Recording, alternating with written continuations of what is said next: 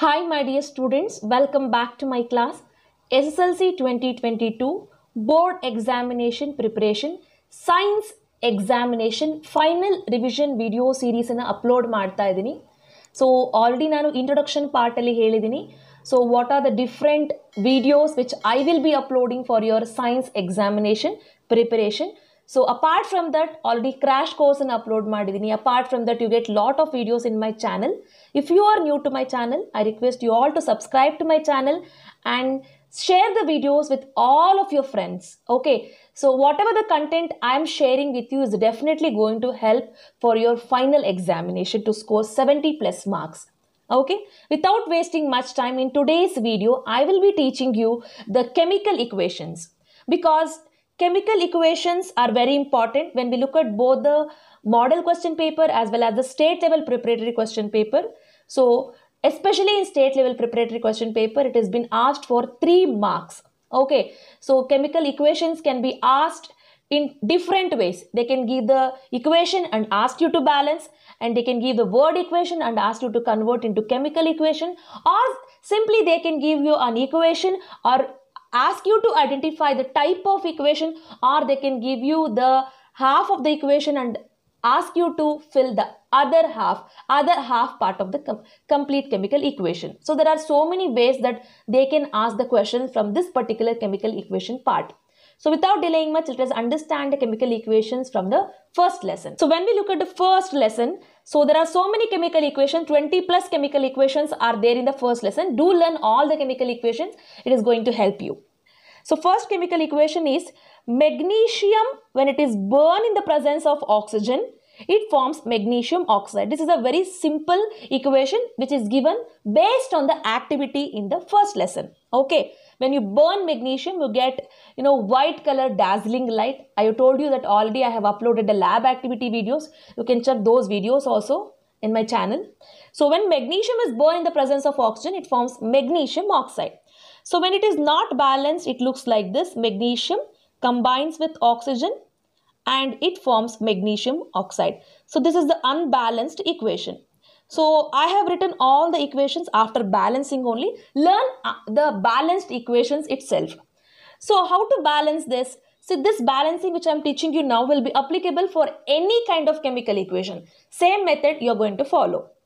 See, first and foremost, what you are going to write is, you will be writing the number of the elements present in the reactant side as well as in the product, and elements in the reactant will be same in the product also. So now there is magnesium and also there is oxygen in the reactant side. Similarly, in the product side there is magnesium and also there is oxygen. So now it is time to write the number of atoms present in both reactant as well as product. Look at the magnesium, there is only 1 atom of magnesium. When we look at oxygen, there are 2 atoms of oxygen. Similarly, in the product side, there is 1 magnesium atom and also 1 oxygen atom is present. Now it is time to balance. Balancing is a trial and error method, dear students. You have to understand, see, sometimes when you try to increase the number of atoms in the product side, reactant side may not be balanced, because sometimes number of atoms may increase in the product compared to the reactant. Okay, so it is very easy to balance. See, what are you going to do is, look at the atoms present in both reactant as well as product. See, there is 1 atom of magnesium, 1 atom of magnesium. Magnesium is already balanced. Look at oxygen, there are 2 atoms of oxygen in the reactant side, but here only 1 atom of oxygen is present in the product side. It is the time to balance oxygen atom. So to balance oxygen atom, you have to write 2 in front of O. So in which place will you write? Will you write here? No, this is wrong. Always you will write the number in front of the whole compound, not in between, to balance any particular atom. That is the one important thing. If you are learning for the first time, you have to note it down. So to balance the oxygen, I want to write 2 in front of MgO. So now what happened? This 2 is now applicable for both Mg and also O. Okay, Mg go apply aagtade, oxygen go apply aagtade. So 2 into Mg is now 2 Mg. So earlier there was only 1 magnesium atom and 1 oxygen atom. So now what happened? 2 into Mg is 2 Mg, 2 into O is 2O. Similarly, so now if you look at oxygen atoms are balanced. What about magnesium? magnesium atoms are increased in the product side compared to reactant side. Now it is the time to increase the number of magnesium atoms in the reactant side as well. Just write 2 in front of Mg to balance Mg. So what happened? 2 into Mg, you get 2 Mg. So remove this one, and what happened? Now you got 2 magnesium atoms as well. So now both the reactants and products are balanced by having same number of atoms. Dear students, this is applicable for all the chemical equations. Whichever the chemical equation you balance, it's a trial and error method. Same method you will follow for all. Okay. Firstly, you will write the number of elements present in reactant and product, followed by number of atoms, and keep on balancing. Okay. Very easy. So this is the first one. Second one, see, zinc combined with sulfuric acid to form zinc sulfate and hydrogen gas is released. This is already balanced. No need to balance. And if they ask in the examination which type of chemical reaction it is, this is an example for the single displacement reaction. As you all know that, see, zinc combines with the sulfuric acid. So you can check out like this. I have taught in the crash course also. So consider zinc as A, hydrogen as B, and this is sulfate. SO4 is sulfate, so it is C. A always combines with C, dear students. A always combines with C. Okay, so now zinc combines with the sulfate. What is formed? Zinc sulfate is formed and hydrogen gas is being liberated or released. So this is an example for single displacement reaction. In examination, they can also ask you to define single displacement or displacement reaction. So this particular equation says more reactive element displaces the less reactive element. Okay, very simple. You have to note down. Moving to next question is iron combines with the water to form iron oxide and hydrogen gas is liberated. So I will also help you to balance this equation. This is already balanced. In the examination, if they give iron combines with the water, okay, so how do you balance this one particular equation? I'll show you. Remaining equation you only try. Okay, so one simple equation I have already explained. This is one more. Okay, after this, whichever the equation which I am showing you, you try it so that you will get. So this is the simple equation which is not balanced. How to balance? Write the elements present in the reactant side as well as in the product side. So there is iron, there is hydrogen and also oxygen in the reactant side. Similarly in the product side also there is iron, there is hydrogen and also there is oxygen. So now it's time to write the number of atoms present in both reactant as well as in the product. See, there is only one atom of iron, 2 atoms of hydrogen, 1 atom of oxygen. If you look at here, you can identify. When we look at the product, there are 3 atoms of iron, 4 atoms of oxygen, 2 atoms of hydrogen. Anyhow, hydrogen is balanced now. So now it is time to balance the iron and also oxygen. See, where you have to balance now in the reactant side. As number of atoms are more in the product side, you have to balance the reactant side. So to balance iron, just write 3 in front of Fe. 3 into Fe, you get 3 Fe. That's it. Very simple. Remove 1 atom here and write 3. So now iron is balanced. What about oxygen? So oxygen is now combined with the hydrogen. So you should not write 4 in between the hydrogen and oxygen only to balance oxygen. It is wrong method. Where do you write? You will write in front of the whole compound. Okay. So just now write 4 in front of this. Okay, if you write 4 in front of the water, this 4 is multiplied for both hydrogen as well as for oxygen. See how is it multiplying? You can check out. 4 into 2. 4 2s are 8. Now, when you're balancing oxygen, number of hydrogen atoms are increased. Okay, 4 into 2. 4 2s are 8. So, earlier there were 2 atoms of hydrogen. Now, it has become 8. What about oxygen? 4 into oxygen, we got 4 atoms of oxygen.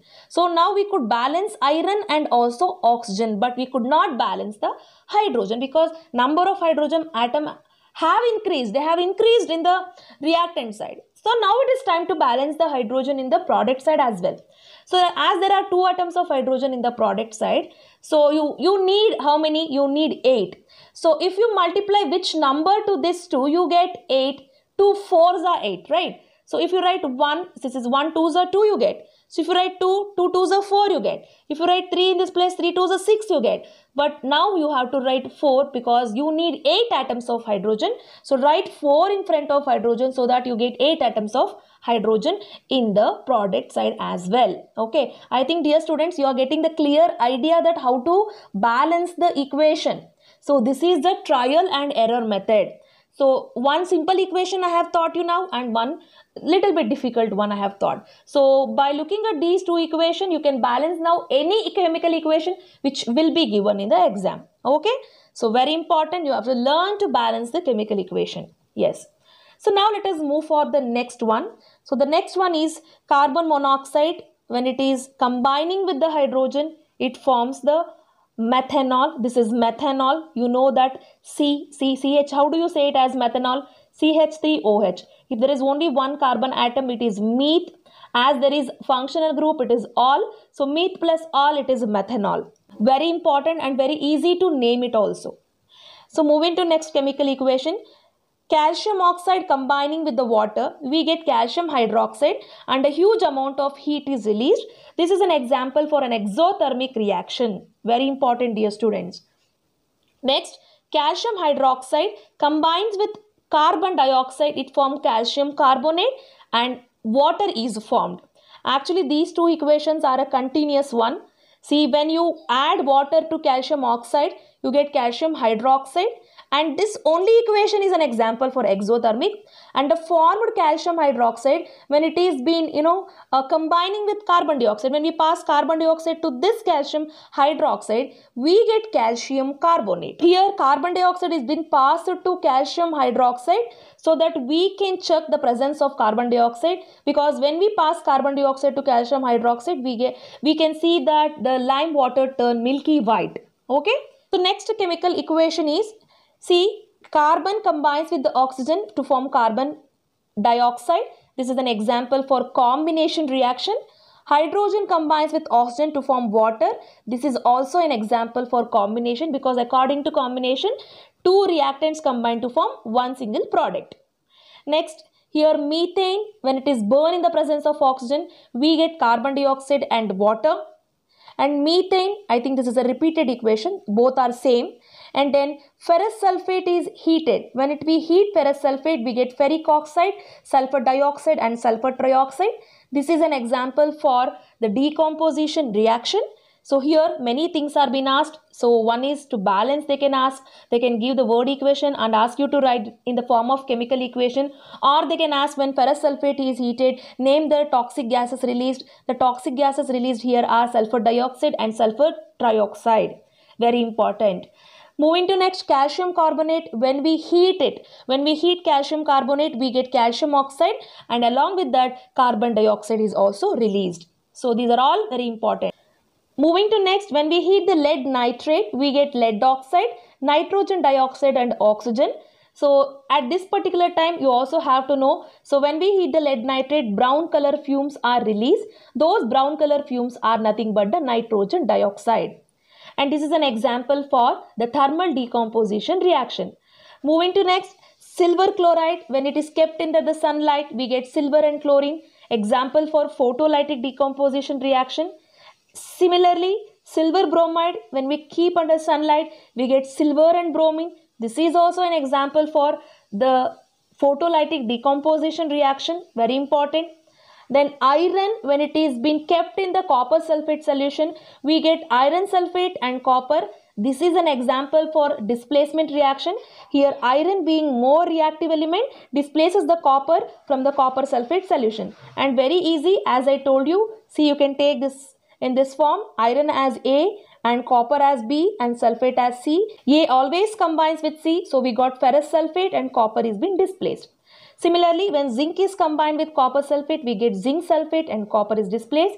Here, name the element which is more reactive. If they ask, zinc is been considered as more reactive element because zinc displaces the copper from copper sulfate solution.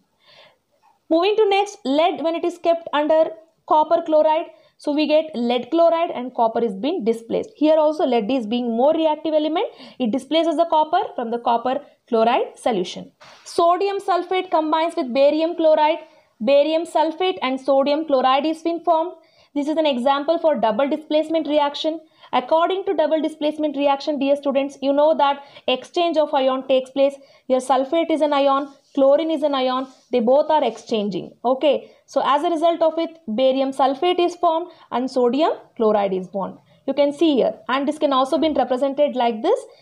Sodium you consider it as A, sulfate you consider it as B, and barium you consider it as C, chlorine you consider it as D. So A always combines with D, B always combines with C.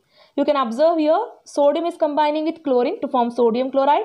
Barium is combining with sulfate to form barium sulfate. Very important. This is an example for double displacement reaction. Moving to next, copper, when it is heated in the presence of oxygen, we get copper oxide.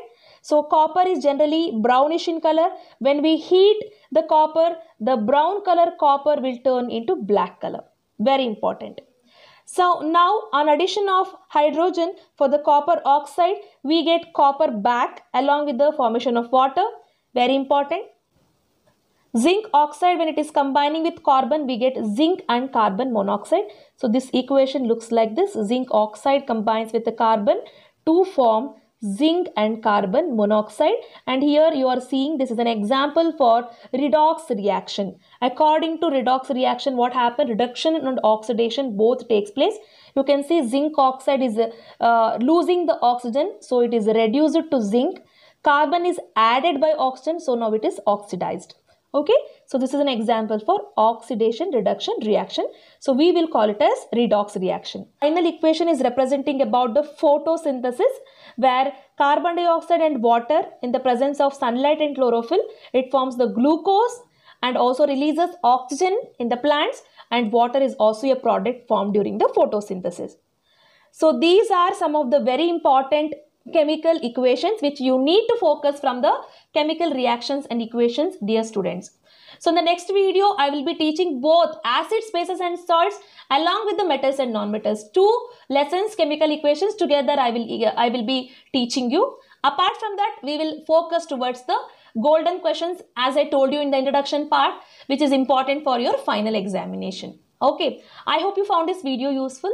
So, ಈ video ನಿಮಗೆ use ಆಗಿದೆ ಅನ್ನೋದಾದರೆ do subscribe to my channel if you have not yet subscribed, and ವಿಡಿಯೋನ maximum ನಿಮ್ಮ friends ಜೊತೆಗೆ share ಮಾಡಿ.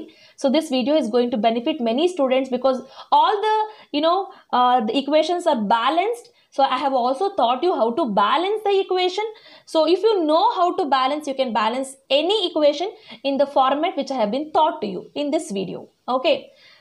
So thank you so much for watching all my videos and supporting me, my dear students.